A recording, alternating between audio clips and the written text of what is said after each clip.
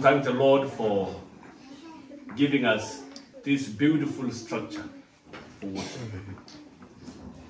The people from Entamo, the Maasai people are so happy this day because in 4 months ago, nothing was here. When the team came from United States of America for the evangelistic campaign, there was nothing here.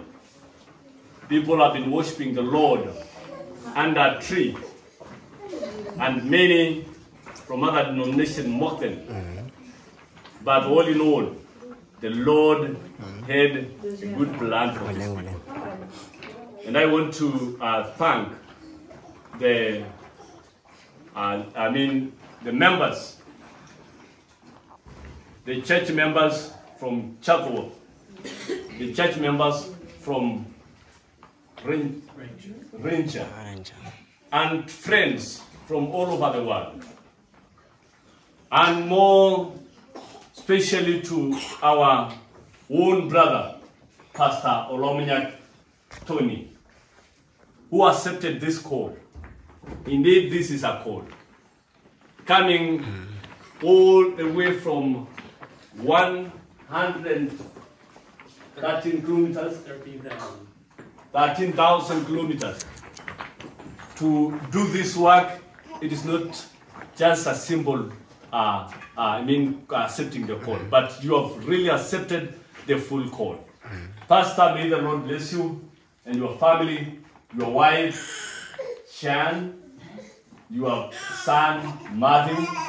We are praying, we as a community of Maasai people, we are praying for you, we are praying for the members of the church, we are praying for your friends, so that we can do greater and greater things that the Lord needs us to do, use us to do, especially in the Maasai land. May the Lord bless you.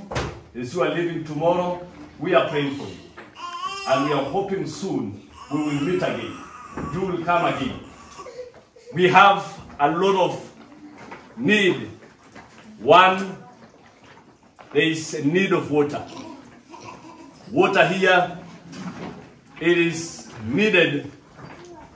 I don't know how can I express it, but water is needed.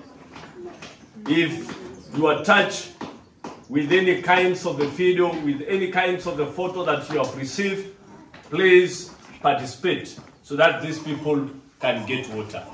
We are requesting for more donation so that we can have a well. So these people can get water. They can also have water to use, to cook, to drink, to clean.